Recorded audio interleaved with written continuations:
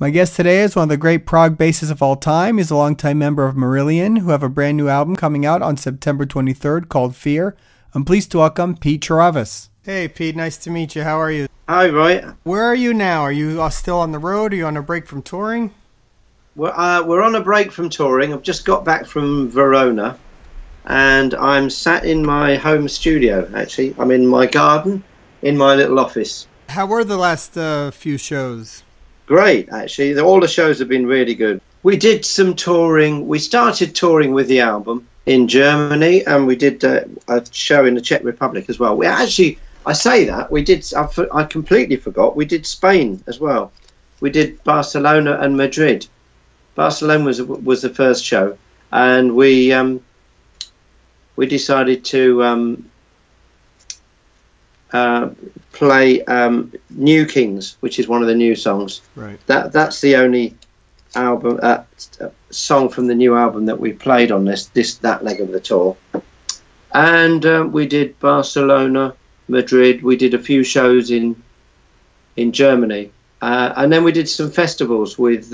We did a couple of festivals with Foreigner, and a festival with Deep Purple, and then we did another festival in Switzerland. And then we had a break and went on holiday. We all had a couple of weeks off. And then we've just got back from that, played Verona, and I'm here talking to you. We're kind of tentatively getting ready to go to America. That's what I wanted to ask you about that in the new album. And Yeah. you know, the response you guys still get worldwide, especially in Europe and the countries that are over there, from the fans, even to this day, so many years later. Are you ever still surprised at how big the band is and how so many people still follow the band and come to the band, and with the Marillion weekend that you guys do and everything that the fans support? It's incredible. We do get great support, and we're very lucky for that, and we do appreciate that. You know, I think the thing about Marillion is that we've tried to stay current. You know, I suppose we had a point in time probably a few years ago where we could have gone one of two ways. We could have either tried to stay kind of fresh and current and interesting, or we could have become one of those bands that just plays the kind of so-called hits or the classic songs or whatever. Right. And does the kind of circuits that a lot of those bands do. And I suppose we've always been far more interested in doing something new and interesting. Whatever if something interests us, then we hope it interests everybody else. And we do have a great following. We do. But I mean, I think you have to earn that. We've got great faith from our fans, but I think, there's an integrity and there's a sense of us being real. We're very careful to try and keep to our main aims. We want to play music that is exciting and current and new, and stay fresh and focused, and bring an integrity to what we do, and not sell out. Keep in mind the kind of core aims we had when we started, I think. Right. The new album, we'll call it F, Everyone and Run. Yeah, sure, yeah. Or F.E.A.R for short, I guess, if you're going with that, comes September 23rd. And to what you're describing about the band, this is an album that, again, takes risks. Might not be what everybody expects. You guys really go controversial with the topics and the lyrical content and everything, very political on this one. So, you tell me about the album, where the idea for it came from, and the idea to tackle some more hard topics on it. Yeah, well, the idea to tackle, I mean, they were there, as we were sort of going along with the writing. We spent about 3 years kind of getting all of this stuff together while we were doing other things as well. We were touring with Sounds That Can't Be Made. We were doing some conventions. We did a couple of South American tours. And while we were sort of busy trying to keep our name in the limelight and not, because you know what it's like. If you disappear for 6 months, people just think you're dead. You know, Right. It's a very immediate world we live in, so you have to kind of stay on that. We found the time in amongst all of that to chip away at the writing and come up with ideas, and so we were very aware of various songs we had when we came to put the whole thing together. And well, actually, when we came to kind of say, okay, we've got all of these ideas, we've got about 300 hours of music on a cloud. What are we going to do with it? So we all had to make lists. We all had to make lists of our favourite things, and they could be favourite song ideas. They could just be a favourite noise. Could be anything, whatever inspired you. You had to, and I made it. And that got whittled down to lists of this, that, and the other. Things that were more obviously choruses, things that were more obviously verses, things that were just great passages of music. And then things like, well, that's a great sound, but what do you do with that? It's a sound. And all of these things just got put into the pot, and we decided that what we were going to do with them. And at that point, Mike said, look, we haven't really sat down and talked about this. But Mike Hunter, who was very quickly becoming the sixth member of the band for this project, said, look, if we're going to do this, we're going to make another album together, we're going to make all this music together. He said, this is your 18th album. I said, none of us are getting any younger. And he said, if I'm going to do this with you, and we're going to spend all this time and effort on this, I want it to be real. He said, I want to believe everything. I want to believe every note. I want to believe everything you sing about, and I want it to be real.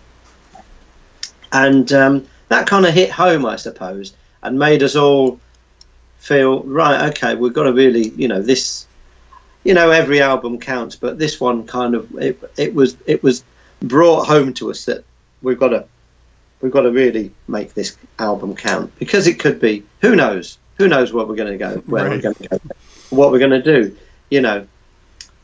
where some of us are sort of knocking on 60, and there's not that many albums left in us probably. So yeah, so that kind of gave us that, almost in a strange way, that empowered us to then look at everything with fresh eyes and fresh ears, and just throw away anything that we didn't think was worth the effort.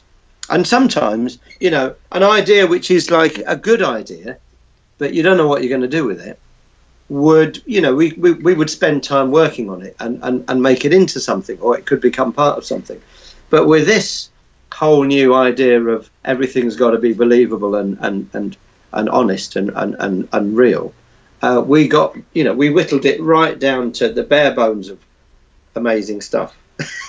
Luckily, we had, well, we do. We throw away vast amounts of music. We really do. But we did have some tremendously strong ideas and musical sections, and we just set about putting them all together in the right way, with the right sentiments. And we had various pieces of music with similar lyrics on, or the same theme for lyrics. Right. And we it was very, very obvious where things worked and where things weren't quite as strong.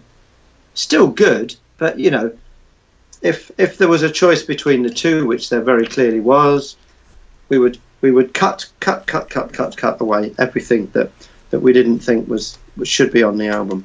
Well, when you listen to it, it obviously flows and has a concise sound to it throughout. Everything, everything seems to be long, like you're saying. It's sort of, and many parts are one song that break into different numbered tracks and that type of thing.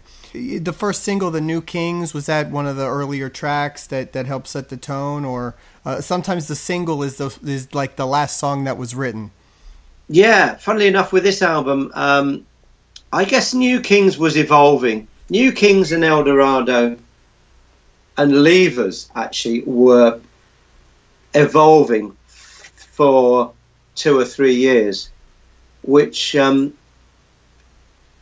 us to which led us along the path of where we were lyrically, because the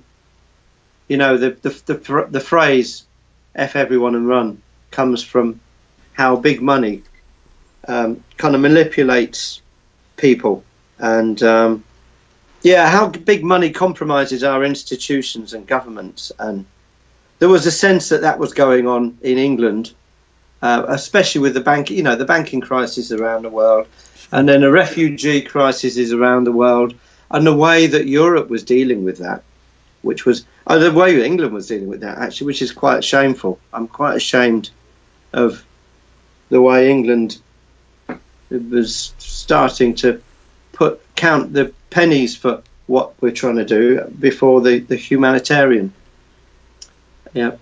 And the timing probably of this coming out with the whole Brexit thing. Yeah, exactly. Yeah, well, at the time all of this was being written, we didn't realise Britain would leave. I don't think the government realised Britain would leave either, which is they just assumed, oh well, that's never going to happen. Right. That's never going to happen. Let these people run with it and hang themselves, and then all of a sudden, oh bloody hell, the country's voted. Christ, what are we going to do now? And that really is where Britain is at the moment. Although I think Theresa May is doing a very good job. She's a very good politician, actually, and she's held high office in and been held in high regard before all of this. So I kind of trust her judgment on what's going on at the moment. But that's by the by. So there was a sense, really, that and a sense of foreboding as well.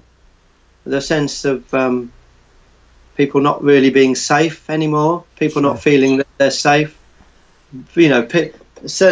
people feeling under-policed and not protected with their pensions and the banks, and there's a real sense of wanting change, I suppose, which was reflected with the Brexit, of course, vote. Right. So that's kind of where New Kings was coming from. There's another song that is really powerful earlier on in the album, Living in Fear, which I really like a lot. And sort of has a big epic ending, and it builds really strong. I guess that also falls along the same lines there. It does fall along the same lines, although it tries to look at the subject in a different way. I think what it's really trying to, it's kind of looking at the mindset of the perceived lack of safety that people have in their homes and their towns, and even with terrorism, I suppose, and really trying to say, well, is this real? It's funnily enough, I was listening to Radio 4, and there was a whole thing about this, and actually, if you look at the evidence, Britain was, there was more terrorism in Britain when we had the IRA in Northern Ireland than now. There were more incidents on the British mainland than there are attacks in Britain at the moment. Really? But there's a perception that there's more terrorism. Yeah, I'm sure that has the more media and the more news that's available nowadays. I think there's a lot to do. It has the media has a lot to answer for. Because they seem to go to any length and anywhere to find all the worst, all the deaths and the worst possible news stories. That's right. And of course, really, a lot of that is really just deflecting what's really going on in your own country. Well, and we have our own things going on now with the American vote for president, which is hard to know what's real in the news. It's hard to know what really is going on and what people are just supposed to be listening to. That's right. But back to more happier things, would be you guys coming back to the U.S., which I believe it's been a few years, right? Yeah, it has been a while. I guess it's been 5 or 6 years. Yeah. Sounds That Can't Be Made. We must have. Yeah, did we tour with Sounds That Can't Be Made? We toured before it, didn't we? With Power. We only played Power and Lucky Man, I think, on the last US tour. We love America.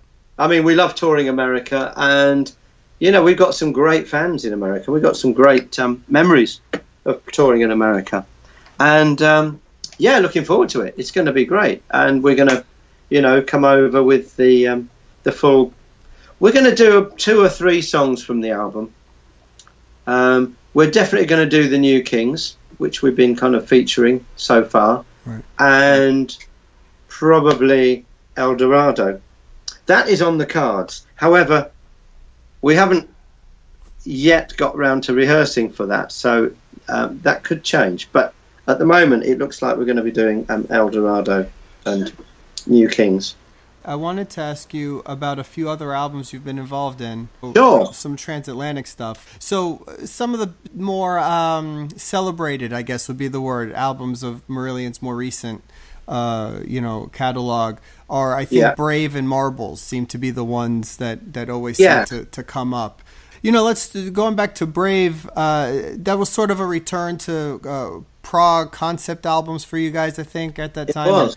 What do you remember about that album and choosing to make that record that way at that time? We'd just done Holidays in Eden, and I suppose the adverse effect of being pushed into being probably a little bit more commercial than we really wanted by our record company, right, made us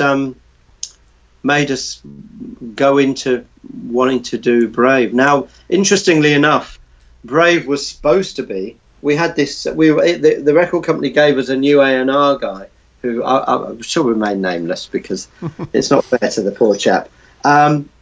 And he came along and he said, "Look, what you guys need to do is to make a quick, sharp, surefire album, and get back to basics. We'll just record it really basically."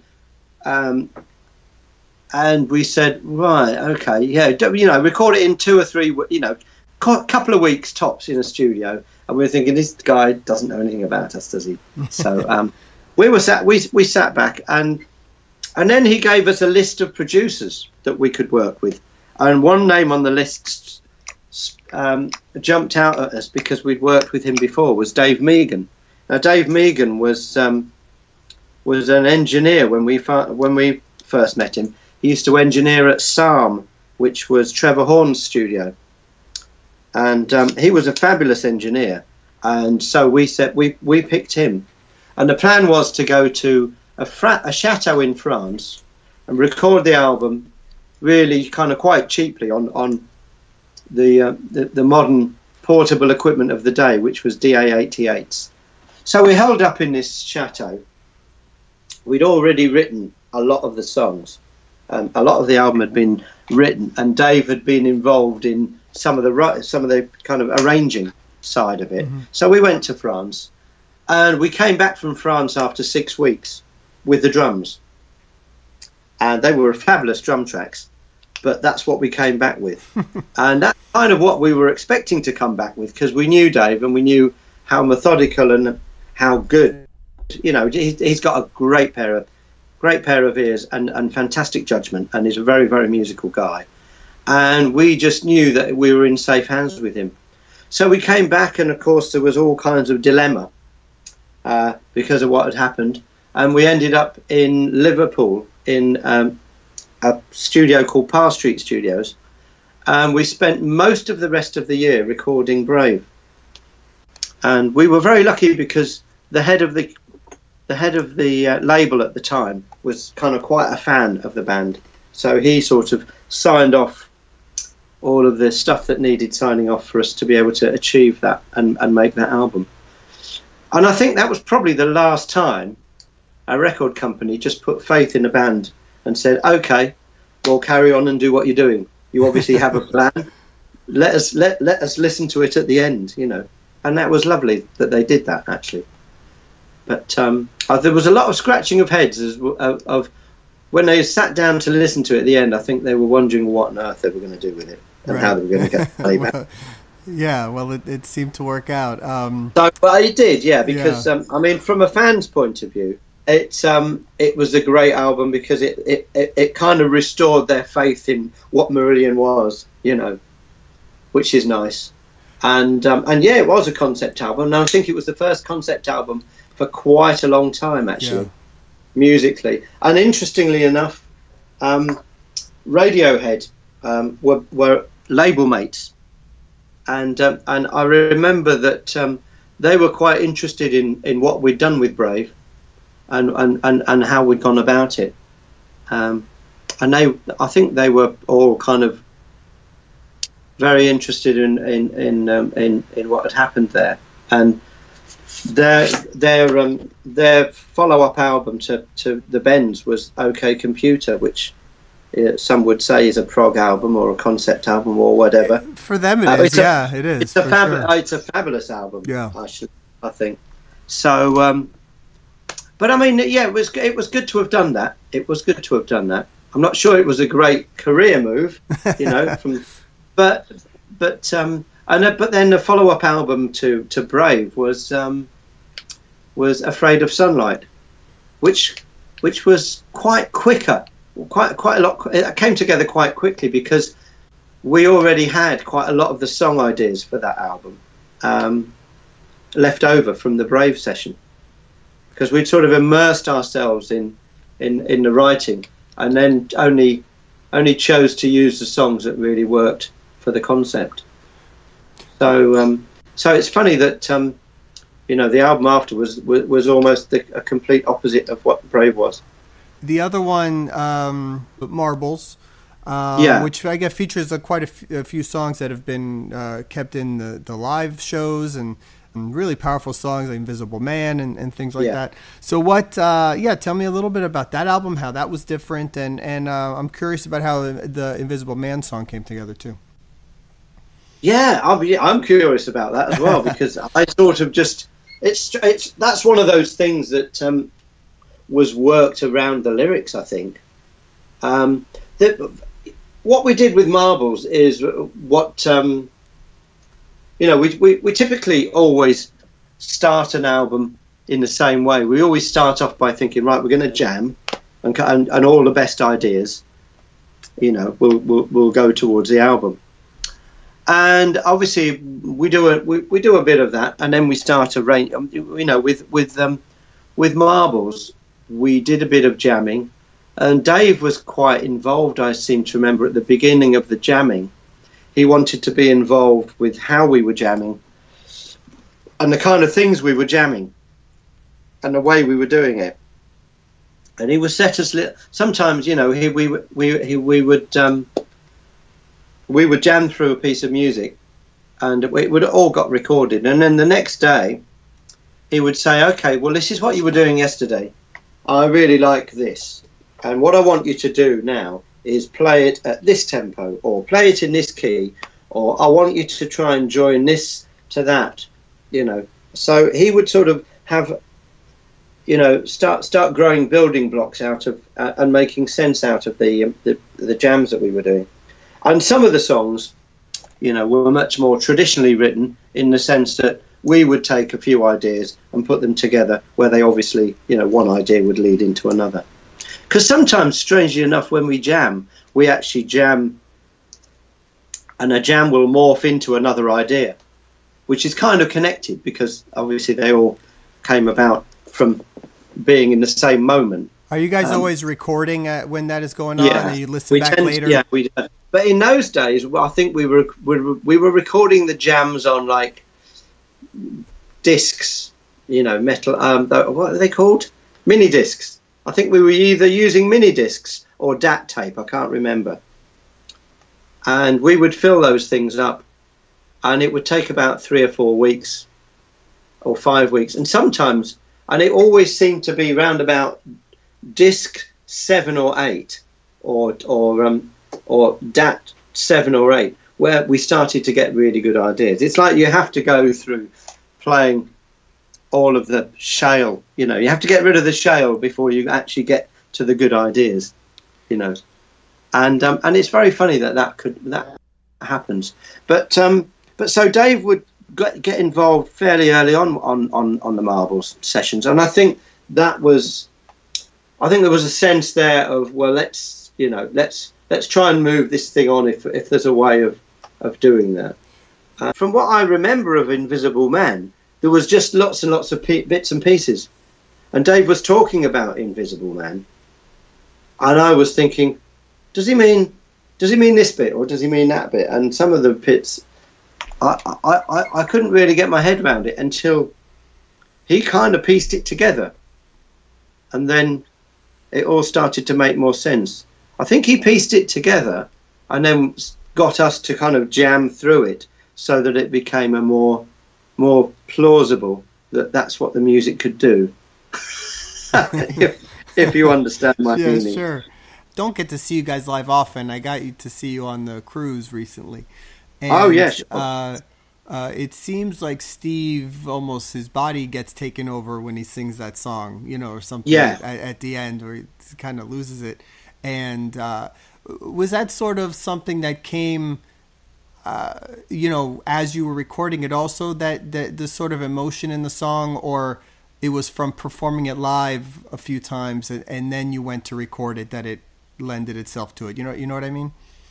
Yeah, I do know what you mean. I think there was always going to be a sense, because there was a lot of talk about the Invisible Man. While we were working on it, there was a lot of talk about the film and the book and, the portrayal of it, what it was, what we were trying to get from, what Steve was trying to portray, the sense, in Steve's, I guess what Steve's trying to do live is just bring a character to life. I think it's a fictitious, in a way, character. Part of his psyche, I think, is, when you're constantly leaving people when you're in a band. You're constantly leaving home, or you're constantly leaving the people you've just met, or the fans you've just been, communicating with. And when you're a singer, and certainly when you're a singer like Steve is very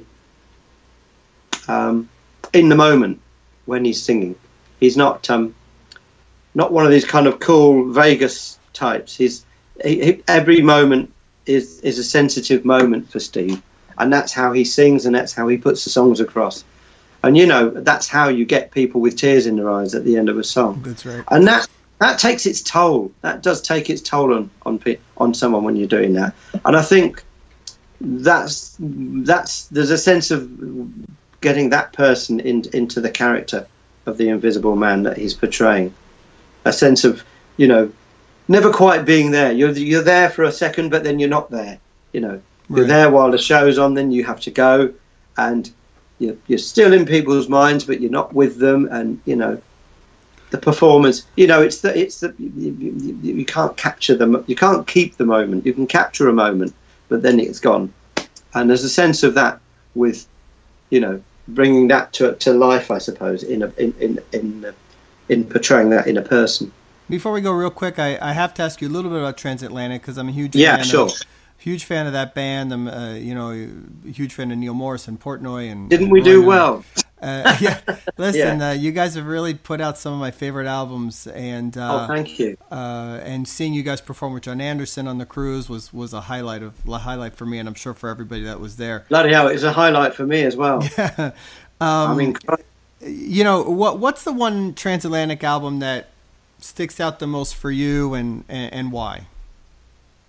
Well, I would have to say The Whirlwind, because I kind of felt very involved in that. Although actually it was a concept of Neil's, like a lot of this stuff, I suppose, starts out as. Yeah. But quite early on, we started using some of my themes, and a fair amount of my music got put into that album, and which I'm very proud of, and I think it's a really cool album. I think it's a very concise body of work. It's a very good, it's just well-rounded, I think, as a concept. Yeah. And it goes through some amazing stuff. And boy, we get there's some music on that. There's some great themes. Neil and Royner together, between the two, they contribute so well to each other's music. It's a lovely thing to be part of, actually. It's a lovely thing to see. When you watch some of the making of videos that you guys do for the Transatlantic, it really seems like the amount of ideas and the speed with which they come is amazing. Yeah. It's like in 2 weeks, there's 4 hours of music, and I know. You know, what is it like to be in that room with all this stuff bouncing all over the place, and it happens so good, and it's all good. That's the amazing thing. It's all good. I know. That's what I know. That surprises. Well, it doesn't surprise me because everybody. The thing is, everybody's got great ideas. I mean, we do a fair amount of preparation, so everybody comes to the table with good ideas. And we pass the ideas around beforehand, so we're all familiar with each other's stuff, you know, for want of a better word, each other's possible contributions. And then kind of Mike, I suppose, is the leader of, okay, well, here's the board. This is what, okay, well, who does, you know, so we kind of list everything and decide what it is we like, why we like it, and what we want to use. And where we want to use it, and we kind of make a bit of a plan. And then, but as we're writing, you know, if things aren't working or things just someone says, you know, you instantly know when someone's thinking this isn't working, and instantly everybody in the room has at least 2 good ideas that they can throw into the pot. So it's just ridiculous. It is ridiculous, and it's fast and furious, and you have to be on top of your game. I certainly do. Right. And but it's great. I mean, I'm surprised I find time to eat as much as I do. Actually, I always seem to be, snacking on something, which is great. Because we record at Neil's place. We did for the Whirlwind. We recorded down at Neil's house, and the hospitality is tremendous. It's really, really good, and it's a nice vibe and. You know, it's a nice, quiet place. And I like to stay with Neil because it's a nice kind of family vibe, and you know, it's nice and quiet, and you can just think about, you know, music, which is lovely. Which is not always the case. It's not always easy to think about music. Most of the time we're just businessmen these days. Right. Well, hopefully there's a new album at some point. Yeah, we're going to be talking about that soon. Actually, I think we're going to be talking about a new album. Awesome. Well, Pete, thank you so much. I'm sorry to take up so much of your time, but this was really fun. I really enjoyed speaking with you. Yeah, Roy, it's been a pleasure. All right, man. Are you going to catch us just on tour next year? Sometimes I find my way around to see something, so we'll see. Okay, yeah. We'll see if we can make it work. Again, thank you so much, man. Good luck with the new album. Good luck with the U.S. tour and everything. I'm a big fan. I appreciate it. Thank you. Take care, Roy. All right, man. Bye. Bye. Thanks to Pete for the interview. For upcoming news and interviews, please check theprogreport.com, follow us on Facebook, @theprogreport on Twitter, or download the podcast on iTunes. Thanks.